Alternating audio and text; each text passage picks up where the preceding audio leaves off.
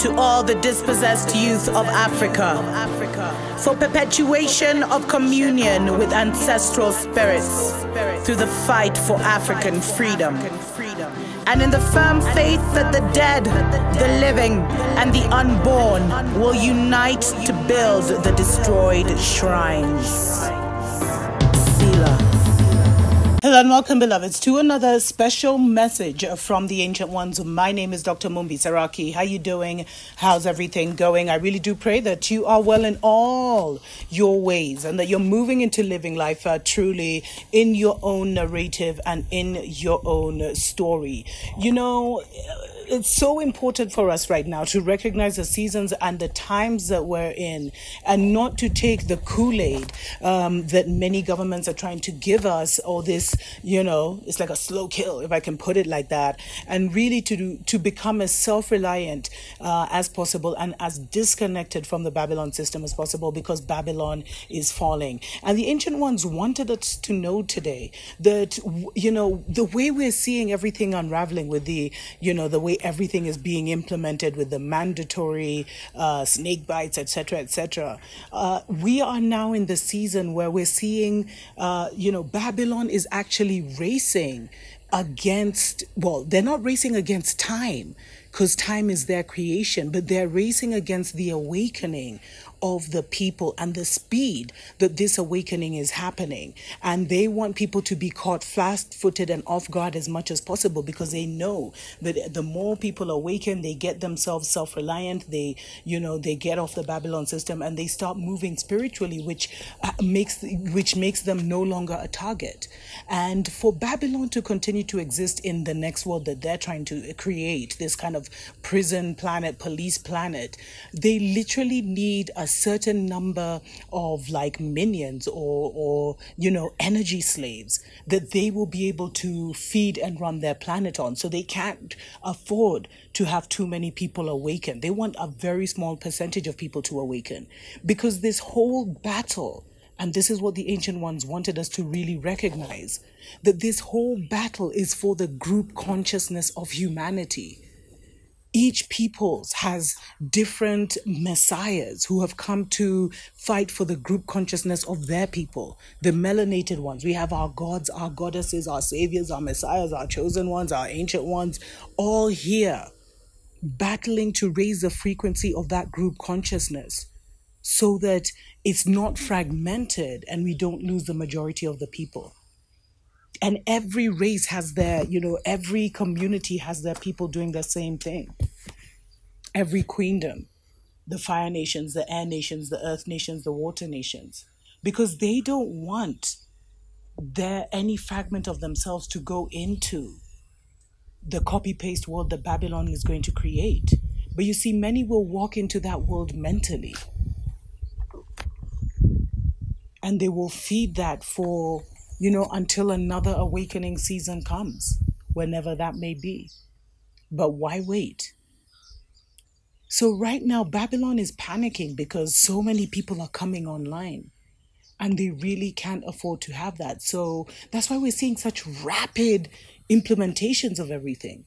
Like, they've taken some bold moves with the global lockdowns and then the mandatory things that they're trying to now instill, and how it's so obvious that we're in a one world government if you look at it, and how the presidents across the world, whether you're in Africa or Europe or Latin America or Asia, they're all talking the same language.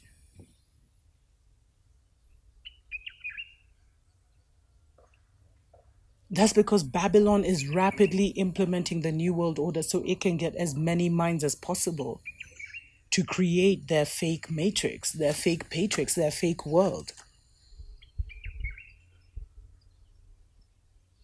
And at the same time, so many people are waking up and jumping off board,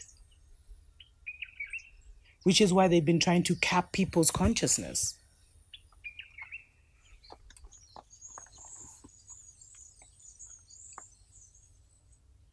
So it's really important to recognize why this is happening, and to recognize that, you know, Babylon is about reaching a consensus of consciousness. reaching a consensus of thought where when enough people believe a thing, because the mental creates the physical, and we're in a mental world, as much as this physical world seems more real for the people whose first eye is still closed. But the minute something reaches a consensus, it becomes reality. I've talked about the tipping point so many times.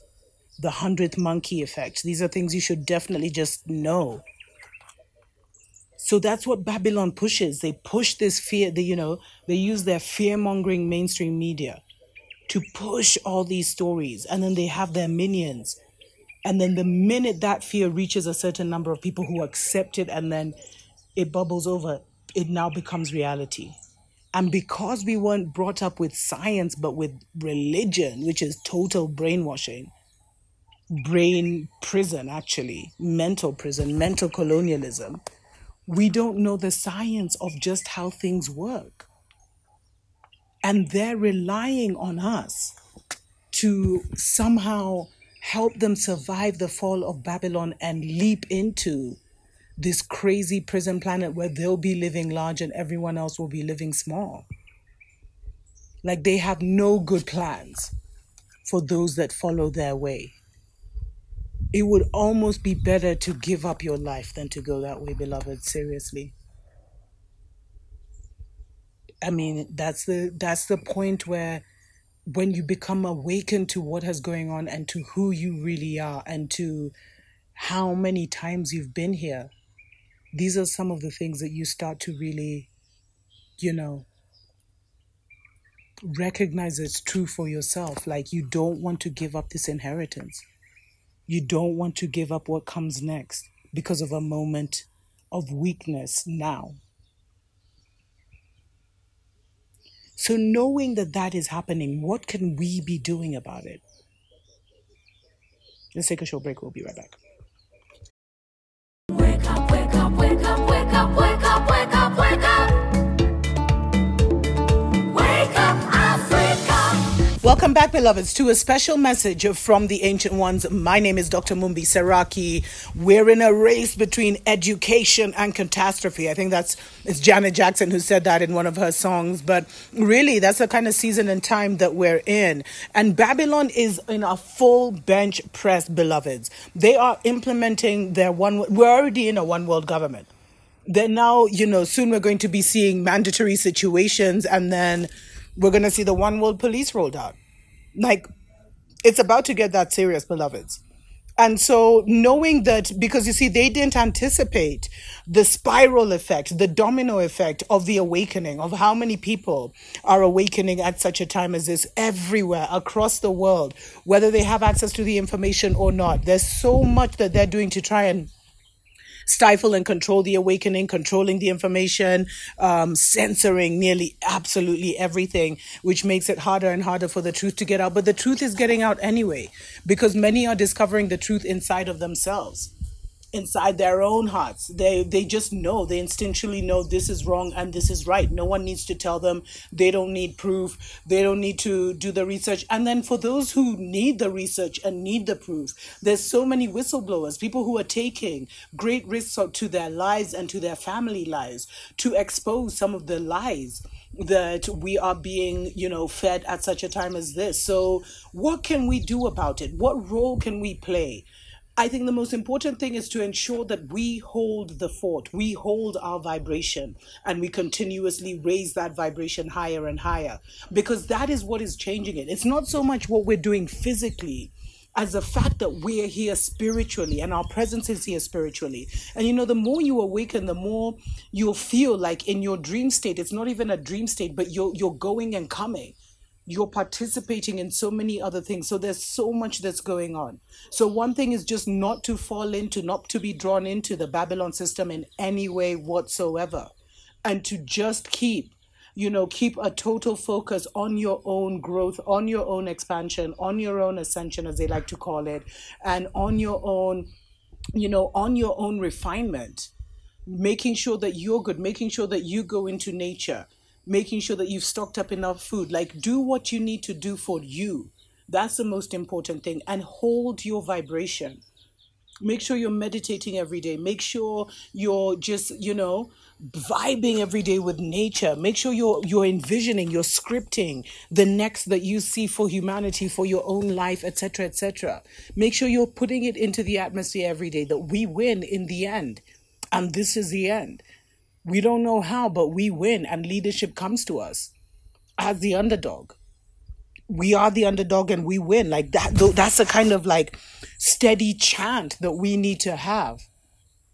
There's the constant meditation that we need to have. But focusing on our spiritual will do so much more for humanity than trying to do anything for humanity physically at such a time as this. Because it's like the entire system has been rigged. It's like when someone comes and they're like, I'm awakened, I'm going to run for president. I always look at them like, it's an oxymoron. Because that means you're going back down into their vibes. So we have to learn how to change things spiritually. And that's one of the things we can be working on. Put some intentions out there and see how quickly they manifest. Start with your own life. See how quickly they manifest. I mean, it's also good to put intentions for the world because you're not as, sometimes our own life was so emotionally attached that we can influence the decision minute by minute. But, start making intentions for the world and see how that happens. Because Babylon is racing against the awakening of the people. Because they know when we reach the tipping point of awakening, everything changes and they won't be able to control the people anymore. And you see, it's all about consensus consciousness. Reaching a point of where enough people believe a thing, enough people see a thing as real that it becomes real. Because we're in a mental world having a physical experience. And the mental world builds and orchestrates and orders the physical experience. These are such exciting times, beloveds. But it all depends on what narrative you're latching yourself onto. Stay uplifted. That's the best thing you can do. When people are, when people come to you for information, share. You'll feel the discernment in your heart. And just know we win in the end. Tuko pamoja.